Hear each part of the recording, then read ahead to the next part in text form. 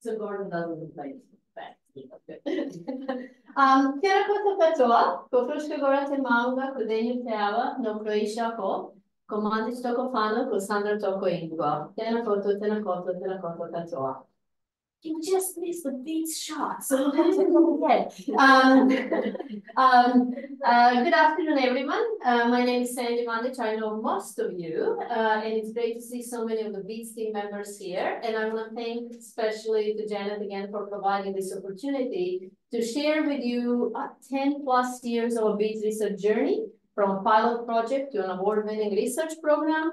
And actually, I'm not going to share any of the findings today. I'll just be telling you more about the project management side of it and the behind-the-scenes things.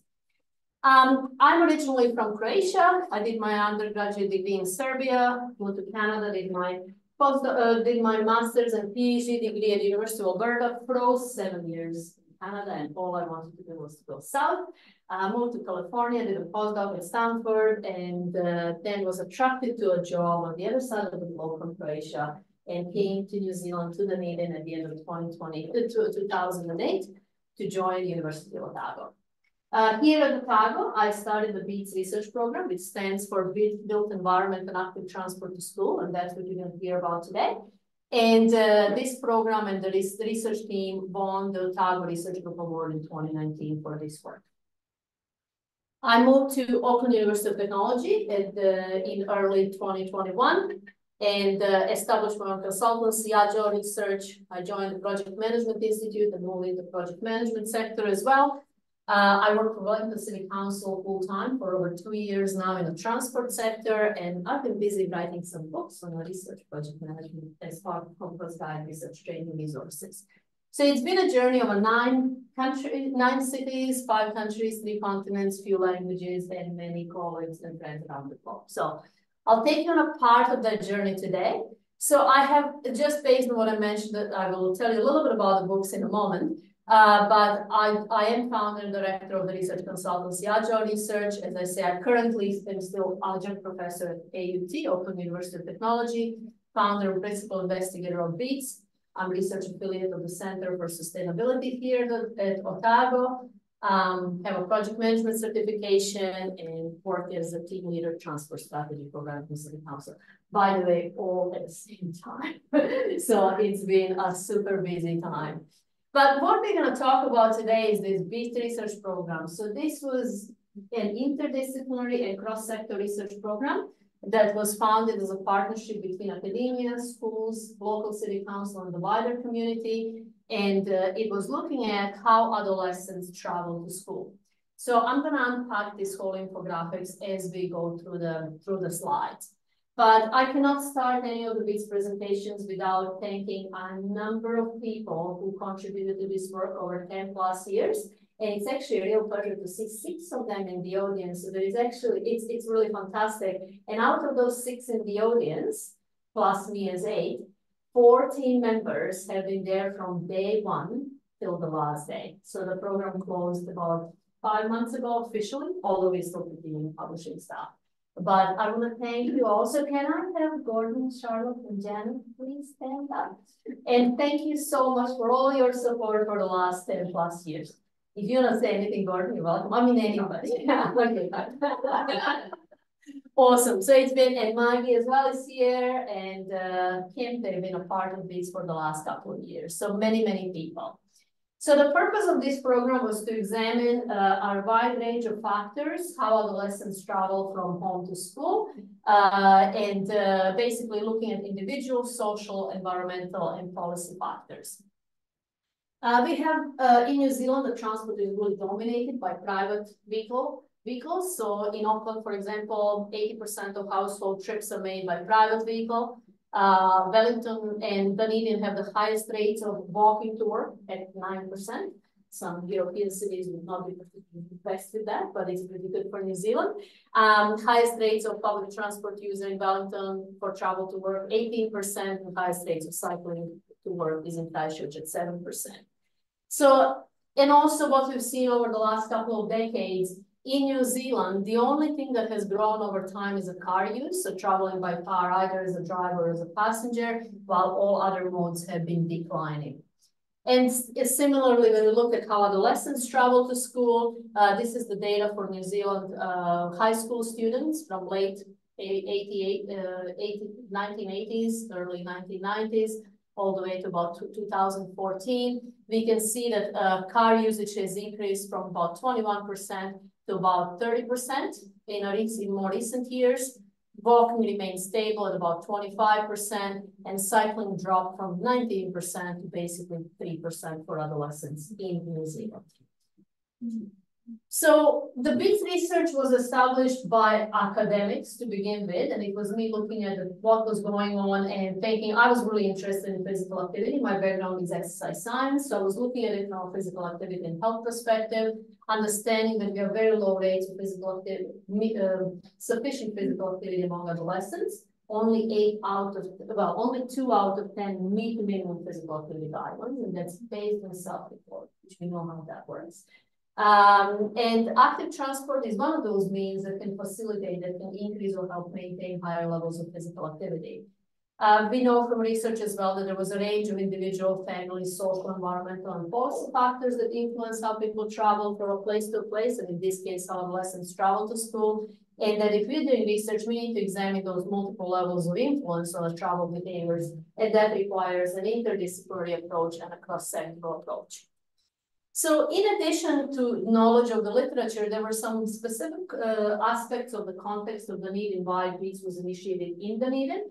So at the time, the Dunedin City Council identified the need to improve safety of walking and cycling around a cluster of schools that are located in the city center. And we designed the original initial study to collect comprehensive baseline data for a future evaluation of the infrastructure changes that were anticipated in the funding was received for making cycleways throughout the Dunedin city. So that's how the BEATS started. I think I will share in this presentation with you some interesting facts, because when you look at something that's successful, you may think, gosh, this was an easy ride. We just got the funding, we moved on. We started with $5,000 in 2013 with internal grant for a little pilot project, which was very overall ambitious, but I didn't know about project management at that time, and I just wanted to get money to get something going.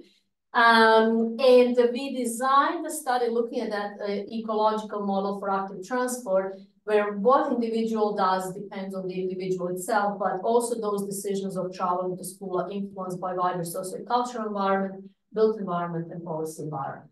So when we put all this together, we designed a study that actually collected data on each of these levels of the ecological model for active transport to school. And without going into the details, this is how it looked like behind the scenes. So here you have each level of the ecological model. This was saying what we're going to do at each level. This is the specific outcome measures, what kind of things we're going to measure, and this is how we're going to do it. So that was May 2013, and we had $5,000. Thanks. So it was quite an interesting one. So this was the methodology that was imagined. I brought a few people on board for initial discussions, including Janet and Gordon. We wanted to do online survey of adolescents and parents, measure the height and weight of adolescents. We wanted to give them physical activity meters to measure how much physical activity they actually do, not what they say, but what they actually do. We wanted to see how heavy the school bags are. We wanted them to map the route from home to school and tell us which areas are unsafe and why, so we can potentially do something about it. We wanted to analyze those data of built environment using GIS. But now we wanted also to supplement the quantitative research with qualitative research. So there was an idea we'll run some focus groups, interview school principals. So that was the idea, right? So I remember being in staff class with Janet, Debbie Hopkins, who is now at Oxford. Gordon, you weren't on that meeting. You were the one that followed about a week later. And I started drawing all this on a piece of paper. There was a couple of other academics, the Janet brought on board, and just said, just to see what I'm planning, so we can see who wants to be involved. And they just looked at me kind of like, yeah, good luck with that. I have no idea what I'm doing. But how about we start? So basically, this was what the BEATS was envisioning to do. So how adolescents travel to school from different areas, which mode of transport they choose to get to school. And these are all those different measures that I showed you on the previous slide, what we wanted to do. Well, that was all great, but how do you pull it off and who's going to pay for it? So this was the question in May 2013. So I started with pulling the people together who I thought may be interested in this work, and having a conversation with some of the colleagues across other departments at the University of Otago, inviting a couple of my colleagues from overseas, and actually looking at people from different disciplines. And then Charlotte, who is here in the audience, she was working as a safe and sustainable transport coordinator in the Dunedin City Council, and she was very interested in this piece of work and some specific things that the Dunedin City Council wanted to know.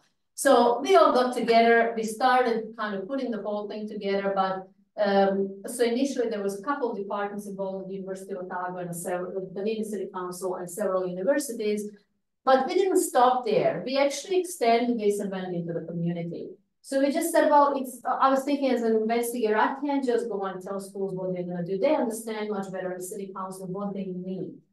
And so Gordon Dawson, who is sitting here, and thank you, Gordon, being there from the literally our first week of discussions of beats, 11 years ago almost now. He was a manager of the Dunedin Secondary Schools Partnership, and he joined the conversations and just trying to see what we've done and what are we doing and what are we planning to do, and provide us some very useful guidance at the time from the school's perspective. Andrew Loney worked at the Dunedin City Council. He provided also support and for the program and feedback. Ruth Steiner, she worked for Getting Dunedin. She was manager of Getting Dunedin Active Initiative at a time, so she joined on board. Janet, from the first conversation, said, I have a little bit too much on my plate, but here's my postdoc, Debbie Hopkins, who can join the beats and do the qualitative side of research 1 day a week for over a year, or I think almost 2 years. So that was super helpful. And Janet said, well, I can be on advisory board and help you with providing some strategic advice about the program and then moving on. And then there was Tara Duncan at the time, was at the Department of Tourism, and Susan Sandretta from College of Education, who also provided specific advice that we needed for our research team. So we put all these people together. I thought they don't really fit under the investigator's hat, but we wanted to do something for them, acknowledge their role. So we called them advisory board. So there we go, they're all advisory board members. So now looking at BEATS, so one of the really unique aspects of BEATS, that it was really a partnership and collaboration between academia, schools, city council, and the wider community. And when we put all these different aspects that we wanted to examine together and all these different people from different disciplines and sectors, the areas covered by BEATS were exercise sciences, health, transport, built environment, and education. It was massive. So we started, as I said, this is a summary again. The real core of BEATS is not only the research questions, what we wanted to answer, but really that whole idea, it had to be an interdisciplinary approach, and it had to be a cross-sectoral approach for that to succeed. So one of the highlights of BEATS is really community-based participatory approach. And this is where you bring the people from the community and bring basically the stakeholders and work with them on starting from what's the research question, what are we going to do about this, and how are we going to do it. So this was, and not only that, we actually involved the stakeholders to be a part of our community, to be a part of our team, make decisions together, how the program was evolving, and participate in preparation and publication of research outputs down the road. So it was quite an interesting, it was a unique and a wonderful opportunity to work together and learn from each other. And if any of you would like to say anything about that at any point, just let me know. But then that was all great, wonderful, grandiose idea, big, hairy, audacious goals with absolutely no support to get it going. So I spent 13 months or 15 months writing about 15 different research grant applications to try to get a little bits and pieces funded. So you can see here on the top, these are the funding that we actually got, the research funding we got, but there were some usually much larger research grants that we didn't get. And I think for me, one of the key lessons from that is this is the first application I ever done for a Health Research Council for funding for the entire original BEATS that I showed you. And it came back with this evaluation. EOI stands for expression of interest. It's like a 3-pager to tell them what you're going to do. And there were 6 different criteria: the research impact, the quality of the research team, the research methodology, importance of research, I don't remember what else was there, feasibility. This is the lowest quintile on all of them. I received this, I was a new academic 5 years into it. I literally cried. And I said, but this is such a great project because they were telling us we can't do it for $1.2 million. So we pulled it off on 300,000 over the next couple of months, a couple of years. But that was the grant application I received. I literally remember like my soul was crushed. And I said, well, too bad you don't like it, we'll do it anyway. And that's what we did. So don't worry about what the funding bodies say. Just if you have a vision, just go for it. Find other ways. Somebody will like it. So basically 15 months later, we had a small grant, much smaller amount of money, but we actually had grants that covered literally all aspects of what we wanted to do to some extent. And that's how we proceeded. So now I'll show you some of the slides without trying for you to understand all of it, but just to show you the story of how this evolved. So we started getting ready for data collection. There was so much to be prepared just to go in schools and collect data from students. And then not to mention parents, that was simple. But to coordinate all that, the amount of preparation of logistics, the research tools we had to develop, preparation for focus groups and interviews, recruitment of schools, students, parents, teachers, principals, rewards for all different levels, getting the staff on board and training them, establishing the collaborations and keeping the collaboration going. So when I looked at all that, I was like, wow, that was a good idea, Sandy. So I thought, I have no idea how I'm going to do this. So I went online and found a online course on project management. And I took this course. It was a simple course of 1 month, and it was just it was one of those open to study courses. And I discovered so much stuff that was so cool that I've never ever seen as an academic. I thought, wow, I really need that. So Charlotte was at the time working at the Maine City Council, and she was really into project management. She needed it for her work. And you were actually planning to do PMP, Project Management Professional Certification. So we got together, Charlotte, me, and another admin person from the department where I was located who was interested in that. And we organized a monthly session. We go and discuss different aspects of project management. And that was the time that I've actually learned so much about what can help me put structure to the madness. And that has changed my professional life in academia. And as you will see shortly, it's changed my professional life overall. So I would just say, learn about project management and definitely learn about marketing, your research and everything else.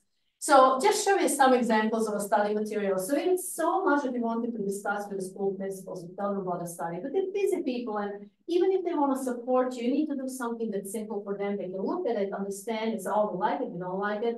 We had Gordon who talked about lots of that, guide us how do we go and work with schools. But this was A3 size poster. And this is what we brought to the meetings, and this is what we went over with the school principals. Just that. There was plenty more we could give them, but that's as much as they could process and digest and say whether they liked the study or what they thought about it. We also wanted to give a lot of materials to these schools, but then we realized very soon, like, if we start printing all this, and if we change it, then we need to reprint it.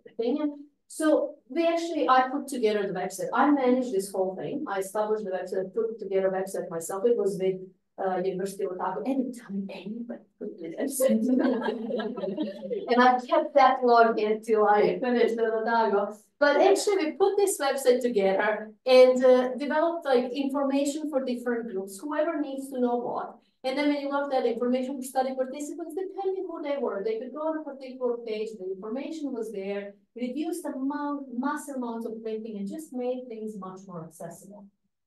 Ton of work by it, pull it off. This is my favorite thing. So we did it for presentation, and then you prepare information sheet. And we showed up in the first school that was super keen to help us out, met with the school principal, and the school principal was very kind. She was absolutely lovely woman.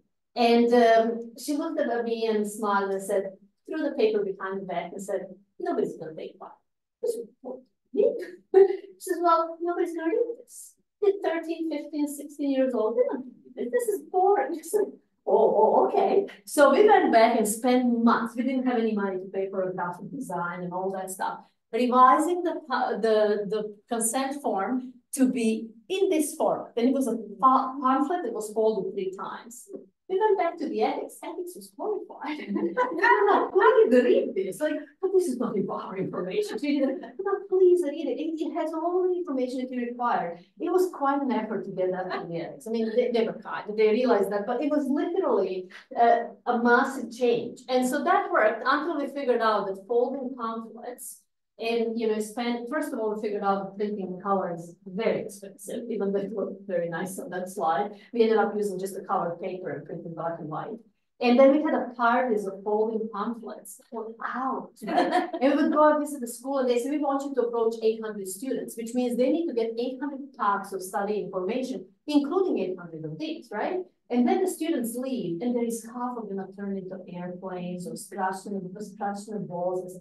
I've learned my lesson, never ever folding pamphlets for the research. So we went and designed the surveys. It took us 1 year as a team of 10 investigators and people from other community to put together the survey for students that we were all happy with and shaped, and there was about 30 to 40 minute survey, which is considerable.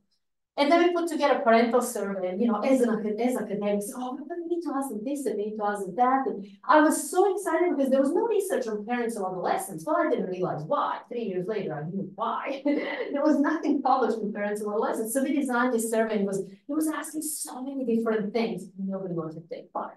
So we went back and revised the survey to cut it down to 15 minutes. Still, nobody wants to take part. So we spent 3 years, and the most amount of money we spent on a beats one, most amount of time and money was parental.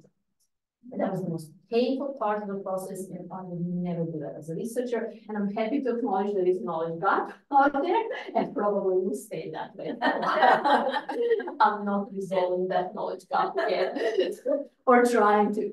So we had this glamorous idea how it's going to work out in one day, and we ran the pilot project in 2013. 4 schools were very keen to collect some initial data. The first school said, great, we'll give you 73 students or 75 students in 1 hour. First session, 3 different classrooms, computer labs. We went with 8 people. We had 1 hour, 3 computer laboratories. There was over 60 participants, it was 70 something. And there was 8 research staff. And during that 1 hour, we were asking adolescents to complete 30 to 40 minute online survey, which at the time we imagined they will just go in and do the survey, right? We would measure their height and weight. We organized here these activity meters that we were designed. If they said they wanted one, we were setting them up on a spot to give them by the end of the hour and give them the marks to mark their read. Guess how that went? We revised our research procedures completely after that session. It's like, oh, it's a little bit on that list, right? So anyway, so we revised the procedures and we were ready for the full survey. And so the following year, we rolled out the survey to all the schools, and we got 100% school recruitment rate. This is absolutely unheard of in research, in any type of research.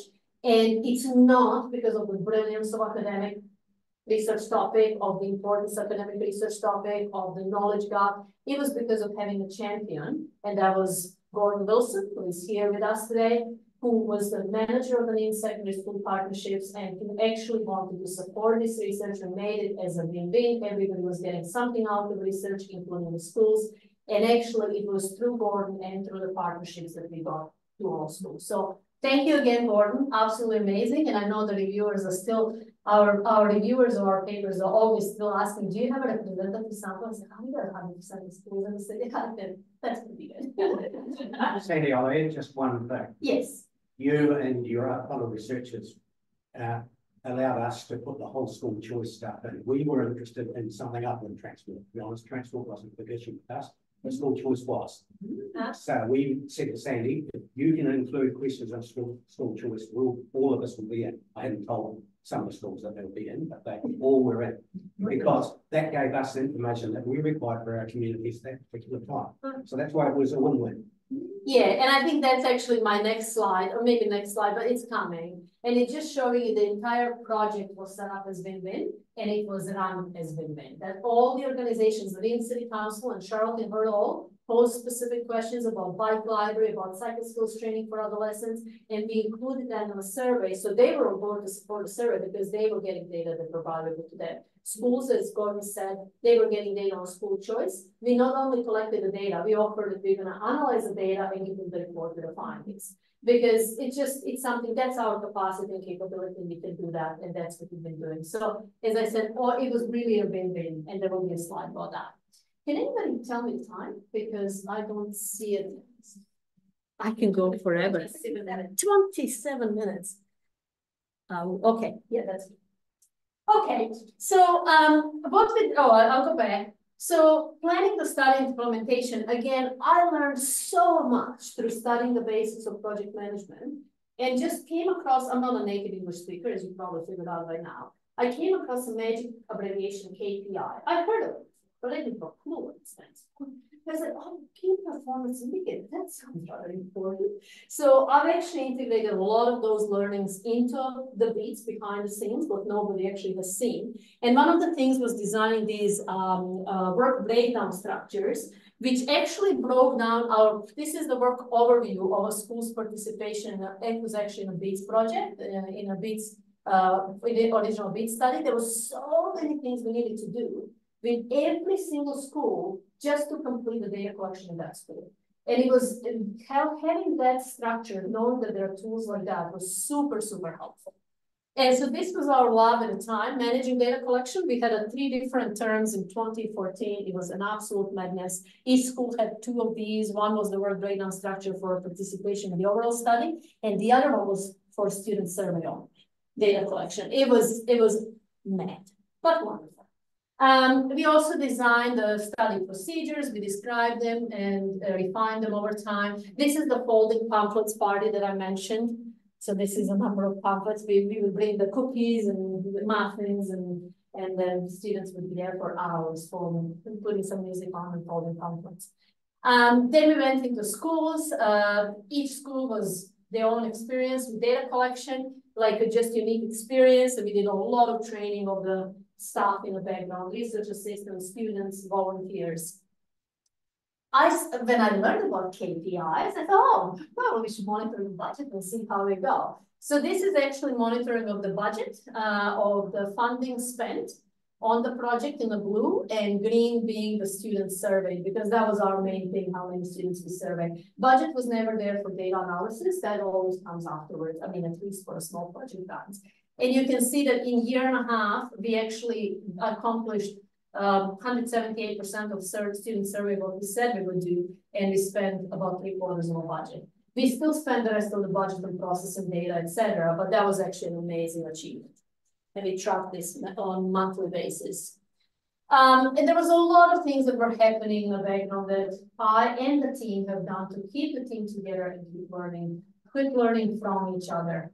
And I said, celebrating milestones along the way and take lots of photos. We have thousands of photos from this team. Everybody's thinking about that right now, including the photo we took today. Marty, you missed that.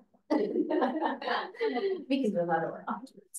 So what I walked you through, basically, I've just in half an hour, 25 minutes, I basically walked you through 5 years of research.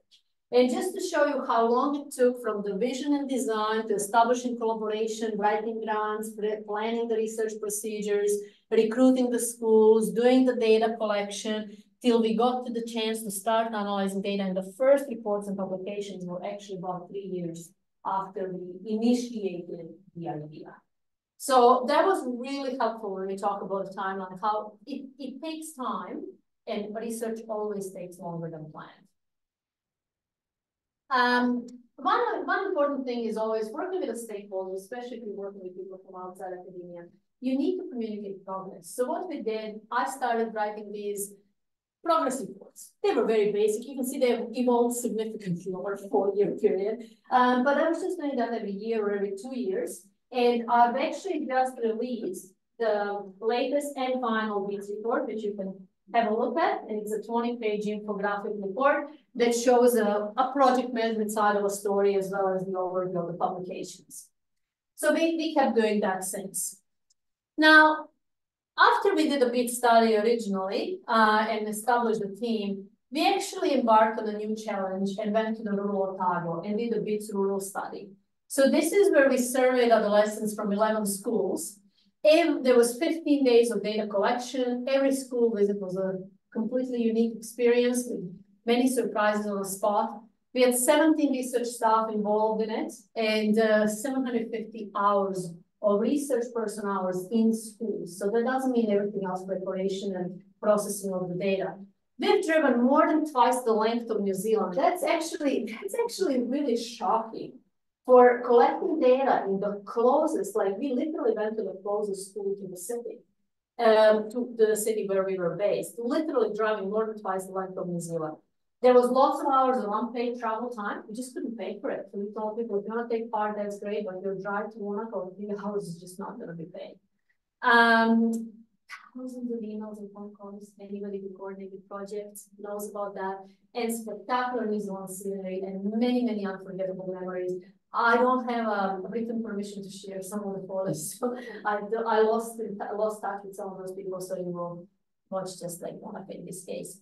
But what I did, I also in the background tracked the expenses, and it was really fascinating to see how much it costed us just to collect the data. It was $75 per student on average. In some schools, it was as high as $112 per student served. Right? So this is actually really good to inform when we're doing future grant applications. If you do that for your research grants, you will have a much better idea what potentially, what funding you require to complete data collection like that. So when we by the time we finished that data collection, that was the first 5 years of the program. We basically surveyed over 2,600 adolescents and engaged 23 schools out of 27 in the entire Ottawa region. So then we extended the vision on a team. We did a BITS cultural study, a small study just to see how we can look at Mar and Pacific adolescents and their perceptions of active transport, and then started with a BITS natural experiment.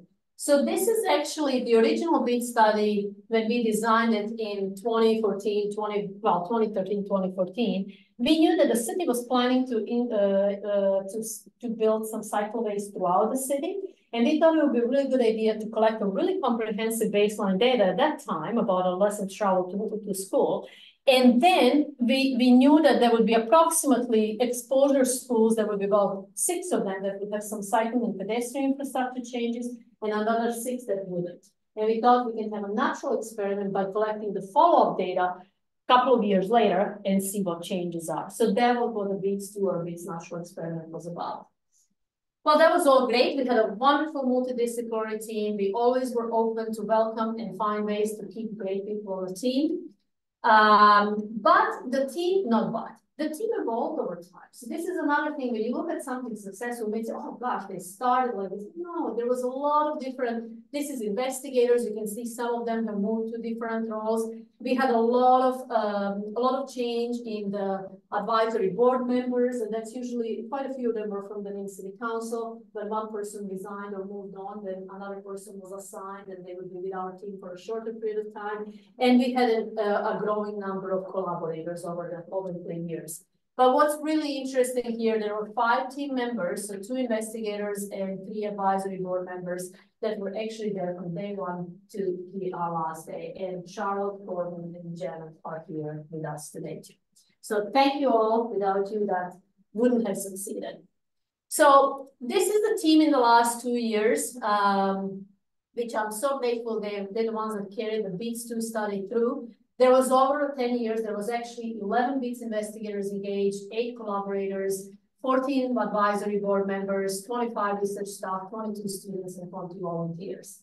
It took quite a few hours to get these data out of my records of the last 10 years, but it's really fascinating. And I just want to show you, those people are coming from 5 different continents and 15 countries, 11 scientific disciplines, and 4 different sectors. So you can see a little bit, there is more, again, people who I don't have permission to use photos, they're not on here, but there's actually many more people involved. And this is just a few pictures of these in action. We had lots of fun in data collection in schools. And one thing that people don't know, over the 10-year period, I actually was present for 90% of data collections at schools. I was just there all the time. That was the best part of the entire research process. So thank you all. We attracted a lot of people to New Zealand. So over time, there was a dozen or 10 visitors from different countries that came to work with us because of BEATS. And the BEATS actually inspired a couple of other projects in different parts of the world, just our work. that I know of. So we published 40 scientific articles from this work so far. There's about half a dozen in review at the moment still, and we're pretty much winding down from there. Number of conference abstracts, and what I'm going to show you at the end of this presentation, actually our research productivity with the number of published conference abstracts and scientific articles per 1 million of research funding over 10 years is 10 times higher than the New Zealand average. Not one, not 2 times, not 3, 10 times higher, which is beyond fantastic. So thank you all.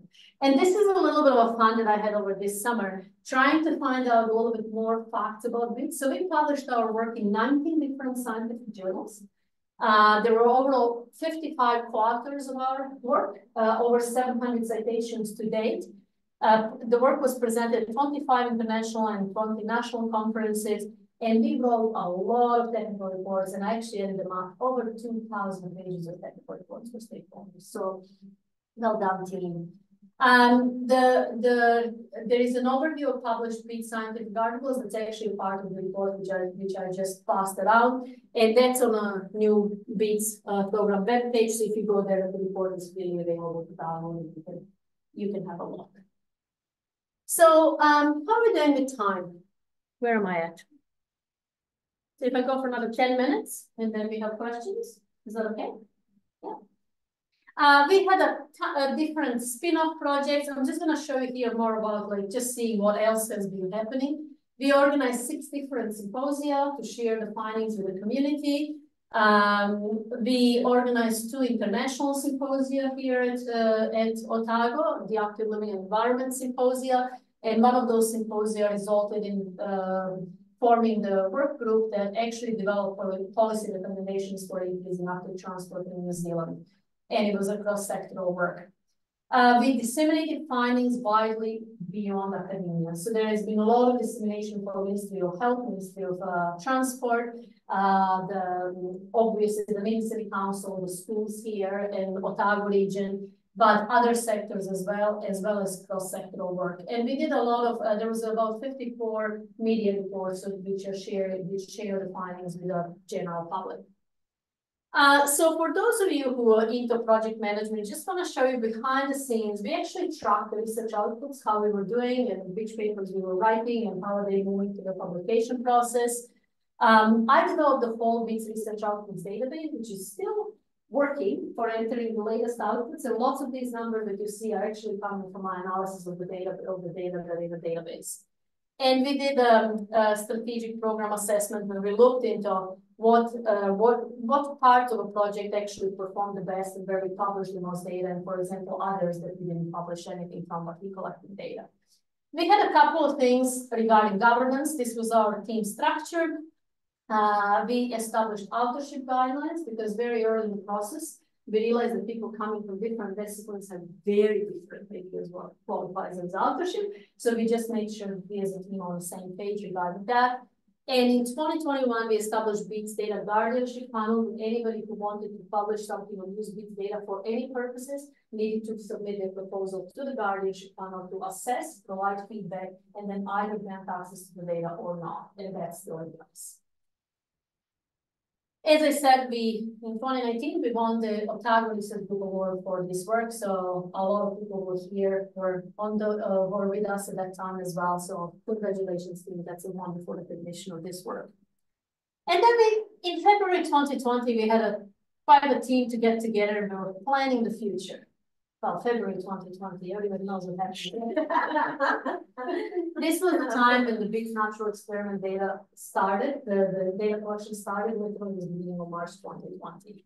So we needed to learn from the past, cherish the present, embrace the future, whatever that was bringing. So for those of you who know, this is the top of Tongariro Crossing. This is a red crater of volcano exploding. That's my explanation of the year 2020 in picture, one picture.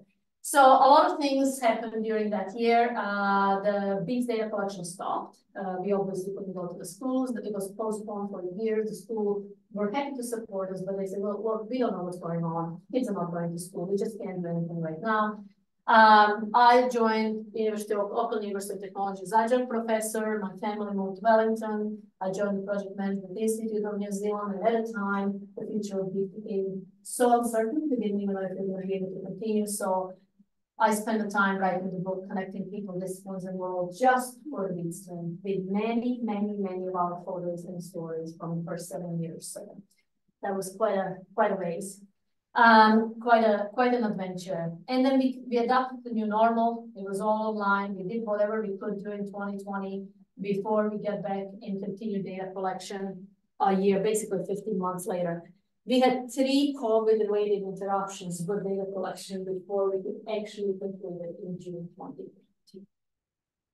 A massive thank you to the team who endured all this uncertainty, including being in Dunedin and doing data, having 3 weeks of data collection lined up, and we were on day 2 when the ministers announced at 7 p.m. It was Janet's professorial lecture where something was wrong. I was down from Wellington, and they just announced the lockdown starts at midnight. And my husband phoned me and said, "What are you going to do?" I have no idea. I'll see whether I can get on a flight tomorrow to come back home. So it was really a super uncertain time. So thank you to the team, and Kim, who is sitting in the back. She was the project manager of the BEATS 2 or BEATS Natural Experiment, and she handled all these madness of 2 years of data collection. So thank you. Big applause to you.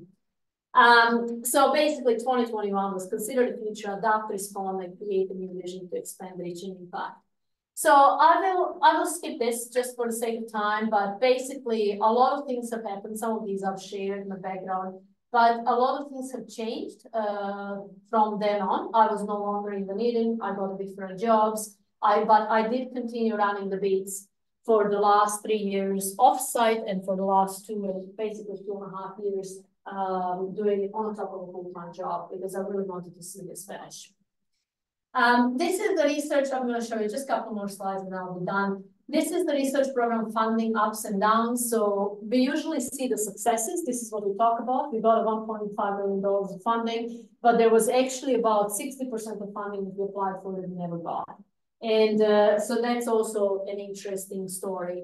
And this is what I mentioned, value for money. For $1 million in research funding, we published 27 scientific journal articles, 107 conference abstracts, and 37 technical reports. So that's a 10 times higher research productivity than New Zealand average. So what's next? Well, as I mentioned, I moved on. I'm doing research consultancy work and doing research training with publishing books and doing training on our research, different aspects of research and research project management. We have a new project that's using BEATS data that's been funded by Lottery Health, and it's led by Professor Melody Smith from Auckland. And I work in the transport sector as well as the City Council. So my current activities, and as I mentioned, these are the research Compass Guide research training resources, and I'm very proud to say that my latest book on research project management, as of last week, I've been nominated as a finalist for Project Management Institute of New Zealand Award for Academic Achievement in Project Management. So with that, if anybody would like to see either, there are 2 books here, there are inspection copies here, and I can pass them. I know many of you know it, but if you don't have a lot to browse through. Okay, so I'll finish off with this slide. This is my favorite slide.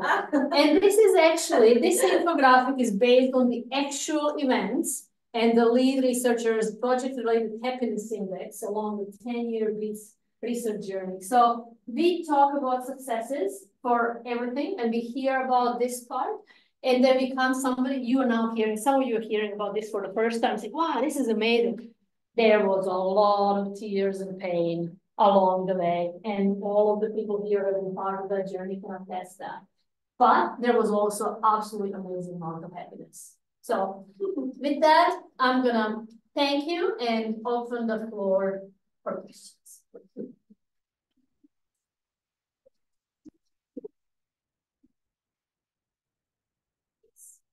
I know the answer to this one, but it's fascinating. How heavy are school children's school bags? Oh, yeah. On average, 5.5 kilograms and nearly 10% of their body weight. Wow. And now that my daughter started high school 2 weeks ago, She was just going to school the day I left to come here. She was going to school having her backpack full packed, and she had another backpack because she couldn't fit anything else in her backpack. And she had a swimming gear, and she had a gear for PE, and she was holding that one in her hand. So, oh, I'll be okay, mommy. And I got a locker at school. He would need to get to the school, to the bus, and to the school, and carry that around the way. It's fascinating. And it's literally, they don't have books. It's a laptop needs to be carried back and forth. And they have every subject has their own notebook or whatever. So when she brought stationery, so she was in primary school all the time.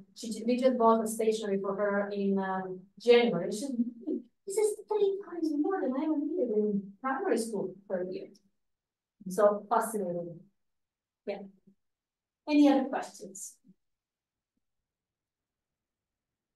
If anybody would like, I guess I know all of you here, but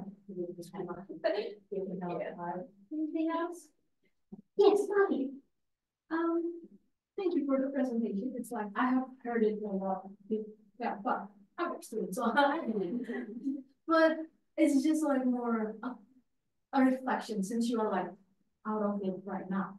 If you're looking back, and I remember the first question I asked you when we met in Copenhagen before I started everything was like, so how is the work-life balance? And you're just like laughing at me when I asked it.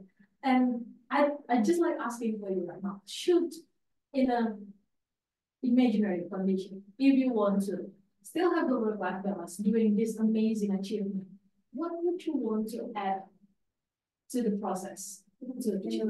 Right? That's a great question, and I have seen a fantastic post on LinkedIn about work-life balance, and it was like this. It was saying work-life balance. So here's work, life, or you can have a work-life balance like this. Here's a work, here's life, or maybe you have a work-life balance that's like this. There is work here, there is life here, there is work here, there is life, there is work. Or you may have a work-life balance that is all meshed. And they were saying, which one is your work-life balance? I think it really depends how you define a work-life balance. So for me, what you've seen with these, that was way more. I got so much out of it personally. It was by far the most rewarding, the most challenging, the most inspiring piece of work I've ever been involved in. And it generated for me, personally, I travel the world. I have friends and colleagues from around the globe now that I would have never gotten if I treated my job like this, right? And it's not just job. I guess there is a borderline because you can easily make it like that. But it's just a question whether something is work. And a lot of that for me was just pure joy. Like deciding yesterday that for this presentation, I'm going to change all the slides to my company background. And then I was literally fixing the slides and the presentation. I took a taxi here because I was so late. And then came here and Sonia was here and said, oh my gosh, I still need to fix it. So I'm glad it worked out at all. For you, it worked out. Talk about project management. The worst project management task I've ever done. Like I'm a beginner. I've never presented this before. But it really depends. It's a great question, and it really depends how you organize your life. For me, it's been always fluid, and it's been like this. And what academia allowed, like for example, it's not even been like that. It's been like this. If I need to take the time for work, I do it. If I need to take the time for life, I do it. If I need to take the time for life here again, work here, life here. And maybe that's 1 week, and maybe another week is going to be this is work, and this is life, and this is life. So everybody chooses their own balance. Would I do anything different? I would totally look into the whole lens. I've got so much out of it that I could have never even imagined. And I think the friendships, the memories, the lifetime memories, and the fact that I can come back to this city and, you know, there is literally here in the audience 7 of us out of that whole picture, and the beats ended, right? And I didn't have to be here.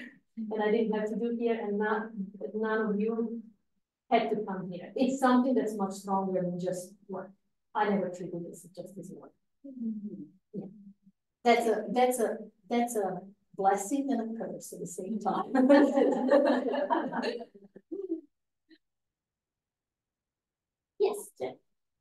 as somebody who's been a little bit part of the student from the start, it's just been utterly inspiring to see it emerge and grow and then take on a new life and new leads and new people and produce the most incredible array of outputs, not just academic ones, but ones that have direct policy relevance.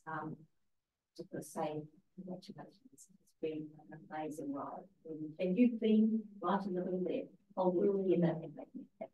So all of that work-life pushing has had brilliant outcomes. It's been satisfying too. So well done. Thank you, and it's really the team. You know, there, as you all know, who are here, who've been part of the story. It's been some very, very rough times, and it's actually when the team carried me through it. You know, not me carrying the team. So you know, it's really the teamwork, and it's that whole, you know, how this session was entitled. It's the power of vision, the teamwork, and the project management. I would add a few more things: power of perseverance, power of quite a few other things could be there, but the title would be a little too long.